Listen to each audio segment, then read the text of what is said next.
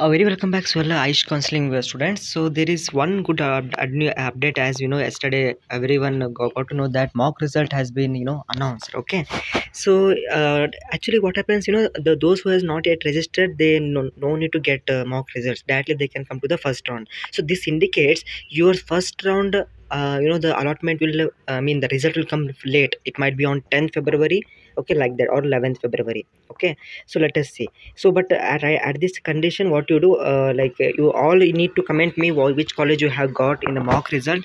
Are you satisfied with that college or how it is? So please ensure me, because sometimes what happens, you usually what happens, you won't like the college because it might be far, it might be some other aspects.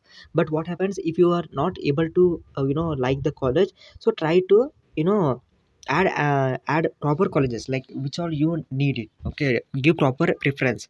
So or list, some people have not yet got college only. It says you have not been allotted any colleges.